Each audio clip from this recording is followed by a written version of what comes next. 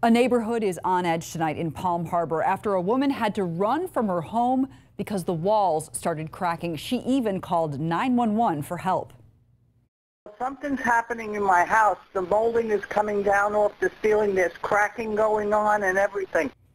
That woman also found cracks in the foundation of her home. She is staying with neighbors tonight. As of right now, there is no confirmation that a sinkhole is to blame, but engineers have been called out. So the whole community wants to know, is this depression something they should be worried about? Nightside reporter Sarah Rosario is live in the neighborhood tonight. She's been working to figure out how you can spot a possible sinkhole. But first, Sarah, has anything really changed since you got there? Yeah, Catalina, well, we can't tell you how much this depression has changed since earlier this afternoon. That was the last time that there was an official update on what officials are calling this thing a depression here. But here's what we can tell you. The homeowner who lives here, a 76-year-old woman, she was forced to evacuate her home, is now wrapped in this yellow caution tape you see here. And there's also signs like this one that you see above the garage. It says it's unsafe, warning people to stay away. Many people, many neighbors came to me with questions. Also, many people on Facebook Live. And so tonight I went to get answers. Reports of cracks at this Palm Harbor home have officials saying it's now unlivable. I can't open and close doors. I'm seeing there's even cracks outside in the foundation. Forcing 76-year-old Teresa Relo out of her home. Engineers checked neighbor Helen Berg's house and found nothing, but she's still concerned. I couldn't fall asleep the rest of the night.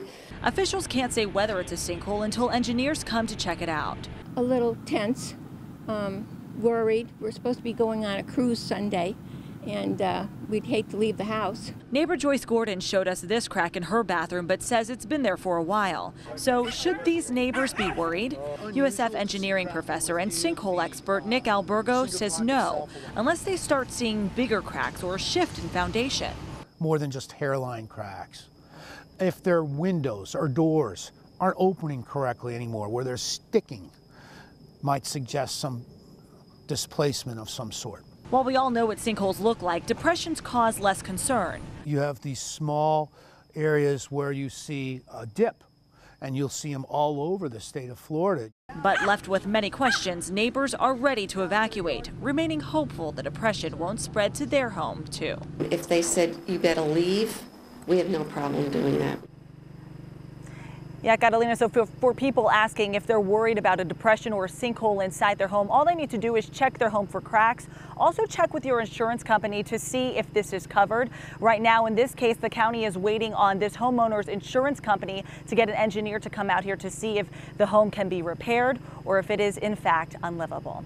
And Catalina, we'll be sure to keep everybody updated as soon as we get the latest developments on this case. Yeah, and of course, we'll have that posted on our website, WTSP.com. And if you head over there right now, you can read more information about recognizing the early signs of a sinkhole and how they form.